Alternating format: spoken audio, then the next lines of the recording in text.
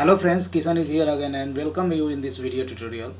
In previous video tutorial we had discussed about the Java 8 enhancement in wrapper class is called integer and long.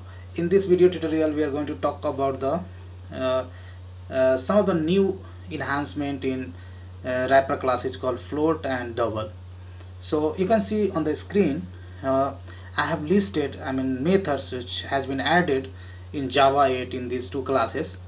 So when we talk about the float wrapper class, then there are 5 methods have been added in Java 8, and similarly in double class also 5 methods have been added.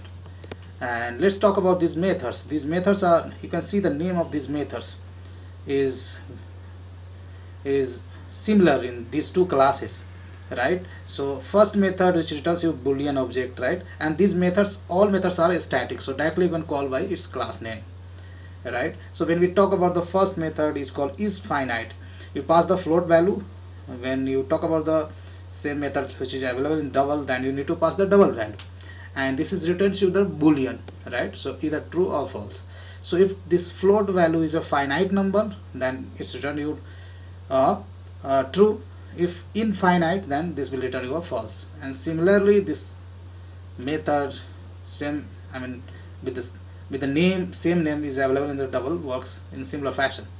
Now hash code, if pass the float value, you will get the corresponding hash code value of that float, and similarly in double class, right? Now sum, max and min, these are the three methods which is also available in integer as well as long classes, right? And these three methods is also available in float and double wrapper classes. So name itself saying that you pass two float value, this will get the sum, and you will get the sum of these two float value. Max, you are passing two number and asking you to this API give me the maximum value, right? So this will return to the max of these two number. Now similarly min, right? So you pass the two number, you get the minimum number, right?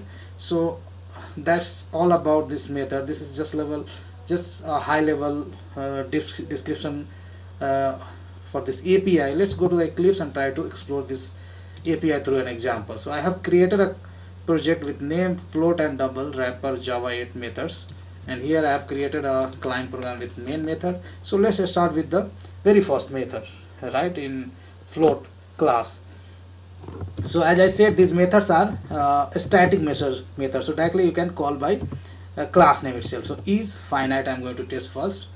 So here I'm going to pass like 200.89f, right? So this is a finite number, so definitely this is going to return you true, right? So if you print, then this is going to return you finite, right?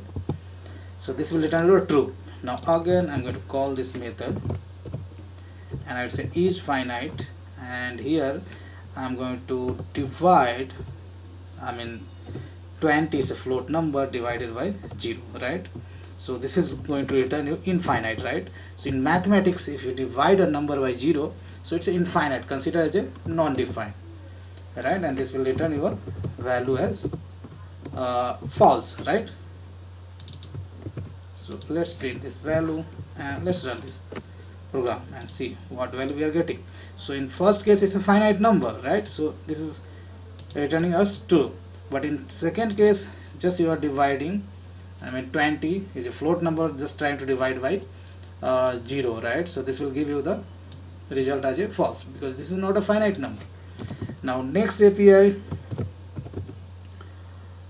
float and let's say sum, right? So you pass the two float number like 20.45, and float always suffixed with f, and let's say 12.5f, and this will return you the sum of these two parameter. If you print, so this will print you the sum of these two. Similarly we have a next method, we have a like max, you specify two number 20.0f and 123.434 if and this will return you max value. Let's print this max value. So max of these two, and similarly let's call a function is called mean, right? So mean, right? Let's say local variable name is mean, so this is gonna return you mean value. And finally we had seen a method is called hash code, right? So let's say hash code, here you pass the some float value and this is going to return you hash code of this number, right? So let's print hash code, and almost we have done. Let's run this program. So already we have talked about these first two outputs. Now let's talk about the third SOP. So third SOP is just trying to find the sum of these two float numbers, so that's why we are getting this sum of these two number. Now max of these two float numbers, so this is returning your max value, then mean of these two, so that is returning your 20.0f. this is a minimum value in this two float value, and finally we are getting the hash code of this number, right? Hash code of this, right? So I'm not going to I'm not going to show you practically methods which are available in the double class. This will work in very similar fashion, right? So you can see each finite here, instead of float you need to pass double, hash code you need to pass double. Now sum you need to pass the double, these two operand you will have to pass, these two parameter you will have to pass as a double. You will get the sum in the double itself.